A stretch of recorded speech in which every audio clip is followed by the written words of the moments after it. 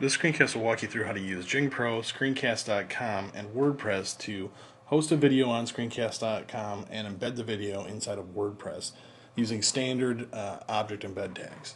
So the first thing you want to do is set up embedding in Jing inside of Jing. I just opened up my. I'll just close this down first. I've just got a video here inside of my history window that I'm looking at, and I'm going to pop into it.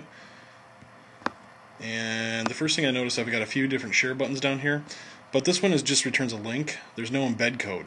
So what I need to do is set up an embed button. I'll go into the configuration. I'll choose new.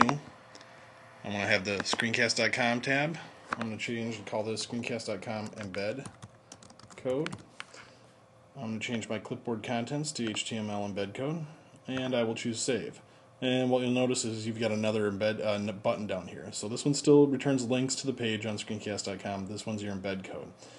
So we'll close the Jing button configuration down, and I will push that little button. And what's going on up above the window, the recording here, is it's actually uploading that video to screencast.com, and it'll return some embed code for me. So I just got a little notification that says I've got embed code on my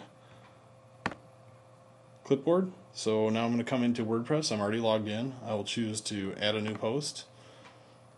Give it a post title. I'll paste that embed code in here.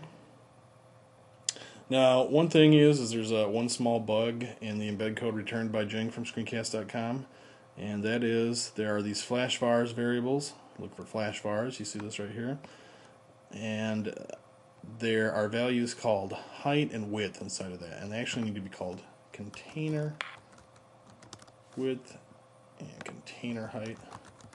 And since it's object embed tags, you've got to look for flash vars variables again. So inside the embed tag, there's my flash vars. Now I find container width, container height. Okay, we'll go ahead and just push the preview button,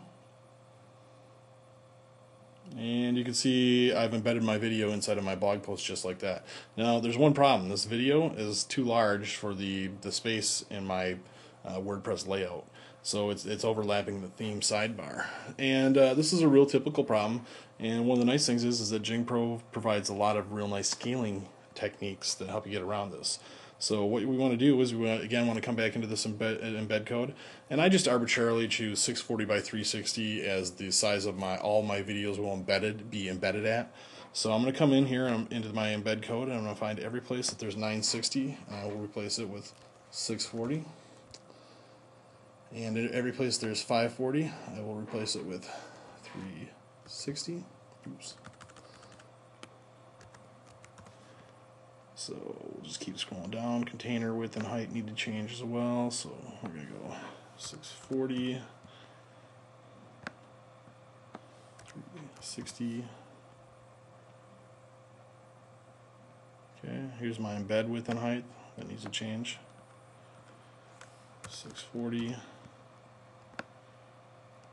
360, and again, container width and height one more time.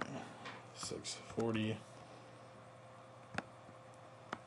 360.